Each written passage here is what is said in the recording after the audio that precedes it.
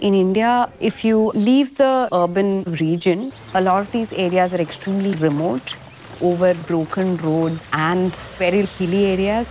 It's very difficult for anybody to get quality healthcare.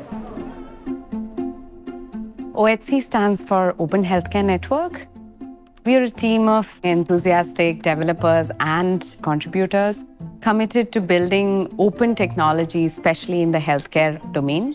When we started out, Open Healthcare Network was a small effort catering to one district within a state. And today we are covering 23% of the districts in the country. The ratio of number of doctors and nurses in India is not comparable to the actual number of people who is required. The more time we are able to save, that's the time they can spend with the patient. We solve for the dearth of specialists by providing tele-ICU service along with a digitized mechanism to refer the patient, if needed, to the urban centers. Today, they are able to access services that was never available to them before. OHC built Care, which is our open source flagship product. It provides a very easy to use, easy to deploy capacity and patient management module. Then on top of that, we have layered more advanced functionalities like telemedicine, tele-ICU. So that allows for improving access across geographies. This is the only solution that is out there right now to cater to these remote places. That brings healthcare to their doorstep. We identify hospitals and connect them to the closest care center. Once the patient is admitted, their digital patient records will be maintained by the hospital in the care software. We also have camera integration, which means there are high-resolution cameras in the ICUs that are linked to the software. We've also worked on medical device integration. And we also have a module that allows doctors and nurses to communicate and collaborate. The doctors or the specialists get a complete picture of how the patient is doing. And if the doctors feel that they need to be moved to the hub, then they have a referral system through the software that tracks the journey of the patient.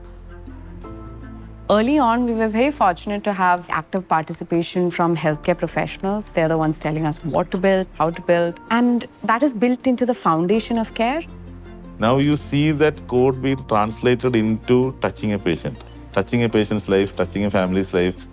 Technology assisting physicians, not replacing, lessen the overburdened physicians. In a vast country like India, we work together and we excel together.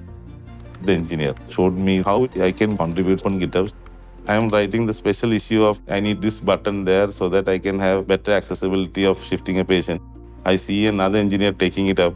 Within 1 week, I see a link to the finished product. That is when I really saw the magic. We have more than 400 people contribute from around the world. And they actually understand the value of open source. The developers were very interested. They were like, okay, there is a request from a doctor. We have to go solve it for him. Then they go pick up the issue. They actually go and build it. We have seen the quality of code improve immensely with Copilot. So it's almost like everybody's gotten their own personal assistant. I just have to say what I want in a few comments and it's able to write out the entire thing for me. It's like another human helping me out. Having everything in open source from day one actually improved the trust. When OHC came in, suddenly I realized that the small decision I make, the small issue that I file, now it's impacting millions. Every time I think about it, I get goosebumps like my hair stands up.